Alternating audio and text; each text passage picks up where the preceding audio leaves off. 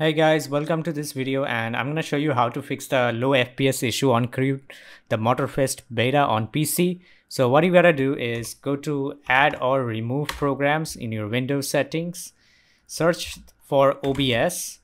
OBS is the reason why you are getting less frames in the game. So we're gonna uninstall OBS from the PC and that should fix the issue. Make sure to check this settings and scene etc stuff. Now, if you are gonna stream this game using OBS, you won't be able to unless you have a second PC with a capture card. So with that removed, we're gonna now run the game and try it out.